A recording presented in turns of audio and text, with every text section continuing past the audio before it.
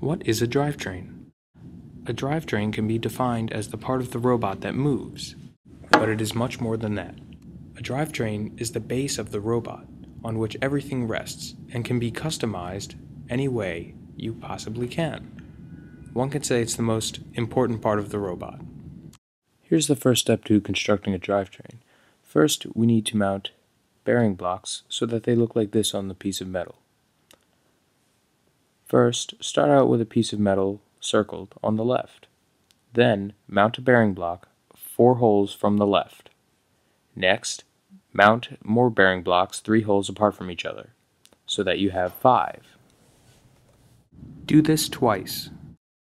Now that the bearings are mounted, we can attach the motors. First, you need 1 1/2-inch screw and 1 1/4-inch screw to mount each motor. Mount the 1/2-inch screw through the bearing block, the 1/4-inch screw through the metal, and the hole of the motor here.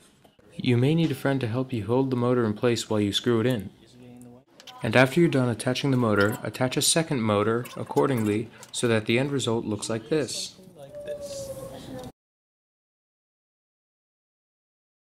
The next step is attaching the gears and shafts. To construct the following demonstration, you will need 2 84-tooth gears, 3 60-tooth gears, 2 3-inch shafts, and 3 2-inch shafts. Now attach the 2 84-tooth gears to the motors you mounted previously, and the 3 60-tooth gears to the open remaining bearing blocks. Between the 60-tooth gear and the bearing block, there needs to be a 1/4-inch black spacer, so that it looks like this.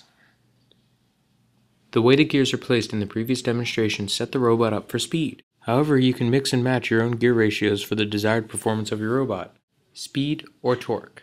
Now we can attach our wheels and spacers on the shafts. Attaching the wheels is a pretty straightforward process. First, we have to start by adding 1/8-inch spacers to the 60-tooth gears. Here, we're just attaching the wheels to the shafts on the 60-tooth gears, since we want 3 wheels on each side. There's enough space in between each 60-tooth gear to mount 3 wheels. This is what the end result should look like. Now we will talk about the last part to constructing a drivetrain, the modules and frame. The module is what you've been building all along.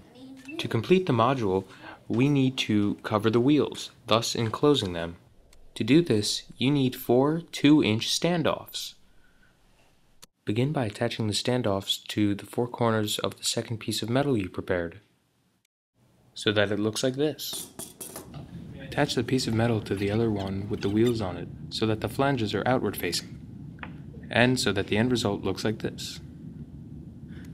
When you are done, repeat all the steps again, but mirrored. You will notice this leaves you with 2 sets of wheels, but not a frame. This part now is up to you. VEX is about being creative. This is just an example of how to build a drivetrain. You can work off of this and make it your own style to fit your robot's needs, from gear ratios to the way the 2 sets of wheels are connected. This was Team 169C showing you how to build a drivetrain.